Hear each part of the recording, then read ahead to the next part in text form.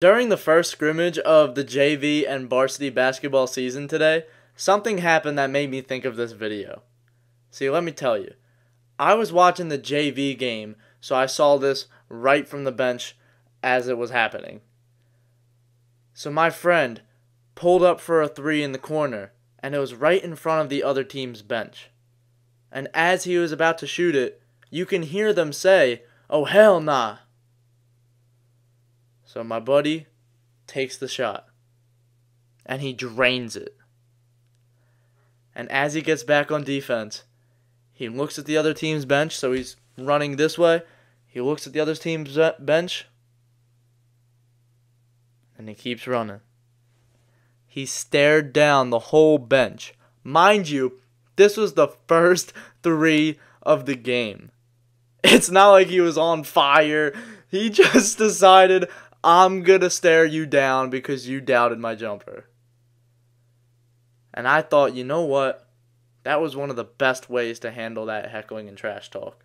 He didn't say a word. He let his game do the talking. But he made sure to let them know, you can't disrespect me. I thought it was perfect. Well done by him.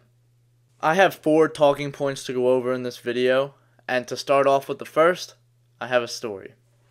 When I was choosing which high school to go to, it was either my home district or the one that I'm currently at. Thankfully, I made the right decision. But whenever we play against my home school, it is a hostile environment. Every single time I've played there, I've been yelled at, I've been belittled, I've been heckled. And it's not fun at all. Let me tell you. Especially last year, because I was not prepared for that sort of environment. I still remember it. I have flashbacks of it. You can't shoot! And then I would brick a shot. Leave him open, he ain't gonna make it. Miss again. That's too deep, that's out of his range. Air ball. I had a terrible game at my old home school. I thought I was going to get revenge on him for being mean to me in the past, and I thought I was going to really show them up. And I did the opposite. I got too caught up in trying to prove them wrong, trying to outdo their trash talk. Whatever was going on in my head, I let them in there rent-free. I entertained the trash talkers. And that's key point number 1. Don't entertain them. Don't give them the light of the day. Do not even give them a fraction of your attention.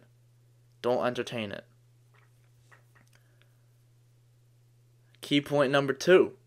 Stop trying to talk back. Let your playing do the talking. In the example I mentioned before, my boy, he took a 3, made the 3 after they said, hell nah, and he stared down their bench. Of course, maybe in a perfect world, he wouldn't have stared down the bench and he would just let his playing do the talking. But you know what? I thought it was the right thing to do. It just looked very cool. But let your playing do the talking. He didn't say a word back. He just let his playing do the talking. Number 3. Just play your game. Like, I already mentioned this earlier. Don't give them your attention. Don't give them the light of day. But when I say that, that doesn't mean completely try to like look away from them and don't even make eye contact. Because that shows you're being a coward. And you're not a coward. Don't let them disrespect you. But don't let them in your head. If that makes sense. Don't let them change your behavior with what they say or what they do. But don't ever fight back, because that'll get you ejected from games. And we don't want that. We want you to stay in the games. Stay in it. And this leads me right into key point number 4. Just play your game as much as you may want to punch the guy in the face. Some hecklers are really good at what they do. Some haters are really good at hating.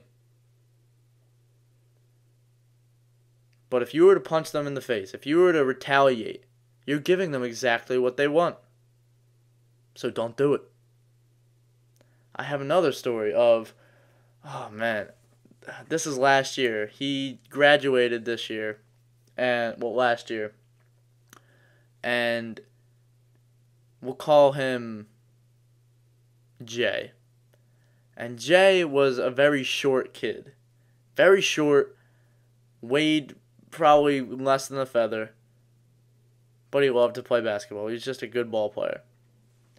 And he was actually it was my home school at the time. They're a hostile crowd. And while he was in the game, because he's so skinny, his legs are like twigs. And the whole time, the whole game, when he was in there, you could just hear from the crowd, "Where are your ankles?" And things like that, just belittling him. Pun not intended. Because of his legs were so small that there was no like gap between like the calf being bigger than the leg or anything. It was just a straight line down. I felt so bad, but some hecklers are really good. But hey, I credit my friend for this. He didn't let it get to him. I told him about it after the game. I said, "Man, what were you thinking?" And he said, "Oh, I wasn't even paying attention. I just channeled it out. I canceled it out. And I just focused on what I needed to do." A wise lesson from him. I hope you got some value from this video. And real quick, if you're interested, I have a free workout link. Top link in the description. You just have to click that link and then put in your email, and then it'll send you the email or the full workout in an email. Check it out. It's free. As always, keep God first. Good luck.